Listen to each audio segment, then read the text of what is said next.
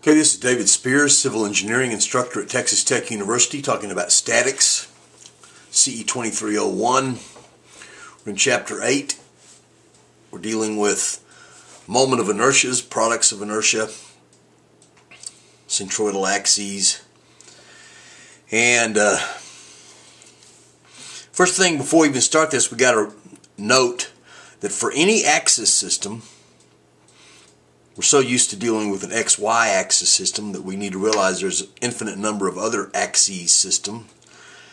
The minimum moment of inertia is the centroidal moment of inertia because of the parallel axis theorem, which states that the moment of inertia about any axis, say x, is equal to the centroidal moment of inertia plus the AD squared term.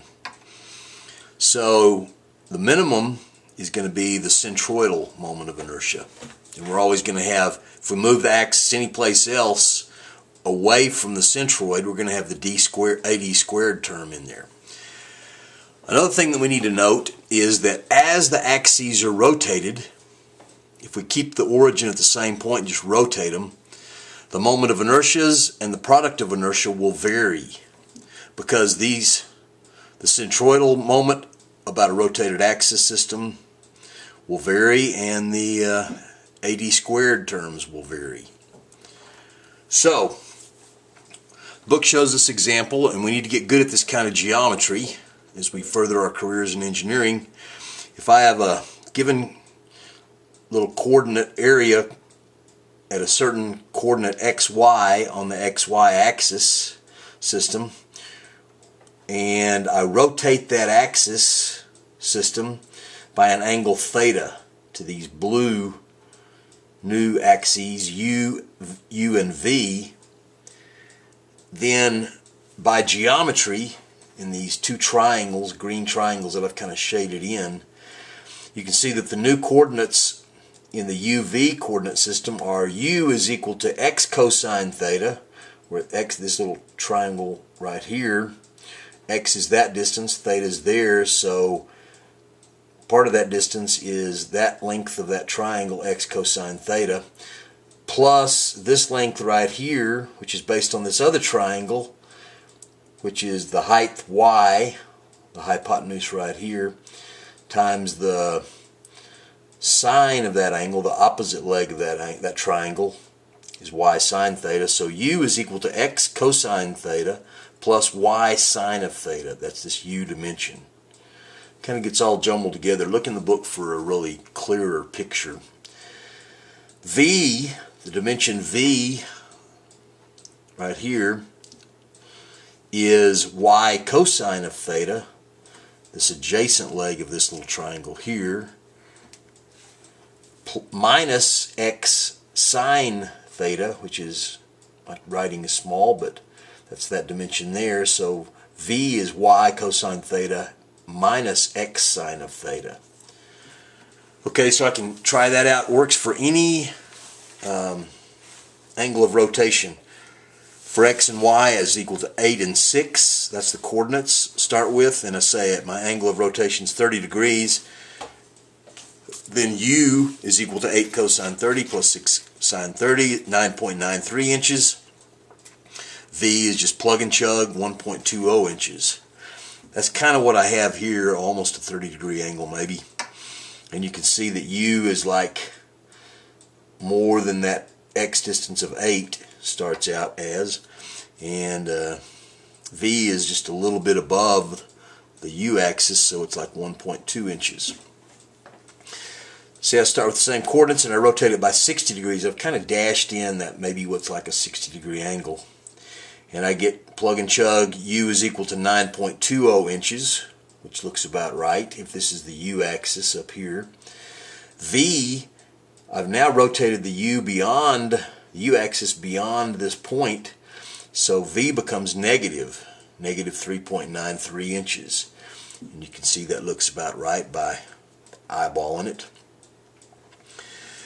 Okay, so we have that start off with that derivation of how we can figure out the coordinates in any rotated axis system given the original coordinates. the textbook does the math, and first they derive what's called the single angle formulas. And that uses this angle theta and gives you a number for this moment of inertia about the u-axis and about the v-axis, and the product of inertia about the uv coordinate system.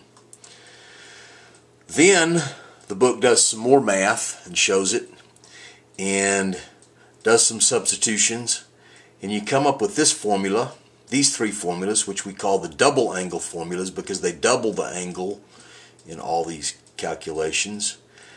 And so the moment of inertia about the u-axis is this formula, ix plus iy divided by 2. You can see it there. Learn it. It's this component plus this part minus the ixy, the product of inertia, sine 2 times the theta angle of rotation. IV looks very similar, same components, but except this time it's minus the second part and plus the third part. And the product of inertia, uv, is this number, ix minus iy over 2 times the sine of 2 theta plus ixy, product of inertia, cosine of 2 theta. So these are very important formulas that we're going to use a lot in our engineering career, and it behooves us to just about memorize those, or at least be very familiar with them. These two are the same terms, just with the signs reversed for this one, minus instead of plus and plus instead of minus. Let's do a quick example of a 3x4 rectangle oriented like this. We're taking moments of inertia. We want these givens. We're going to be giving you a theta. We want to figure out what Ix and Iy and product of inertia Ixy are. For a rectangle, Ix, about its base, is bh cubed over 3, so that's 3 times 4 cubed over 3 is 64 inches to the fourth. Iy is 4 times 3 cubed over 3. It's oriented 90 degrees from that, 36 inches to the fourth. The product of inertia, remember we're going to use the parallel axis theorem a lot, and you need to ingrain this in your brain. That's equal to the product of inertia about its own centroid plus the a dx dy term, the area times the distance y and x to the centroid, to the axes of that we're taking product of inertia about. Remember that if any axis is a symmetric axis for product of inertia, that product of inertia goes to 0. So because both axes, in this case x prime and y prime, are axis of symmetry, this number in the parallel axis theorem goes to 0. So I'm left with the a dxy dx dy term. The area is 3x4, 12 square inches, times the distance from the centroid of the area to the axis I'm taking product of inertia about, 1.5 for the x dx, which is half the width, times 2, which is half of the height, the distance to the x-axis, so I get 36 inches to the fourth. Now it's just plug and chug. If I'm given that the angle of rotation is 40 degrees, theta, then it's just plug all these numbers in here into these formulas up here, and I get something that looks like that, plus that term, which ends up to be 28 divided by 2, or 14, times the cosine of 2 times the angle of rotation, which is 80, minus the product of inertia times the sine of 2 times theta, 80 degrees. I'm just using these formulas up here, plugging the numbers in. I get 50 plus 2.43 minus 35.45 is equal to 16.98 inches to the fourth, is the moment of inertia about the u-axis, the rotated u-axis. IV, just these same terms with the signs reversed, so it's 50 minus 2.43 plus 35.45 is 83.02 inches to the fourth. The product of inertia, UV, is this number, 64 minus 36 over 2, times the sine of 80, just plugging into this formula, plus 36 cosine of 80. Works out to be 1379 plus 625 is 20.04 inches to the fourth. So, first thing I want to look at is, do these numbers make sense? Remembering that the basic thing about the moment of inertia, it's the spread of an area. The more spread out it is, with consideration of the axis that you're looking at, the bigger that moment of inertia is going to be.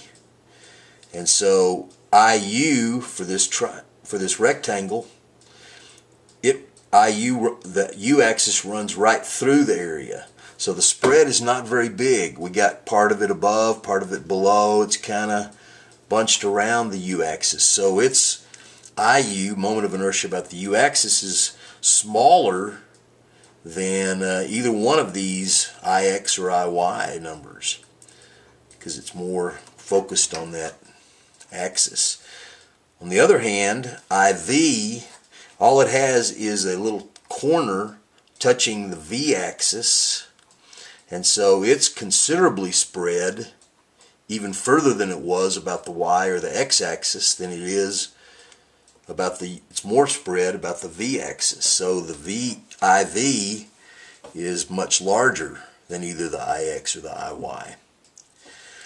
So that makes sense. I like those numbers. They just make common sense. And the final thing I want to look at is this very interesting concept that if you add these two formulas together, IU and IV, you get IX plus IY. And that's what I'm showing right here. IX plus IY is equal to IU plus IV. 64 plus 36 is 100. 16.98 plus 83.02 is 100. So that works out.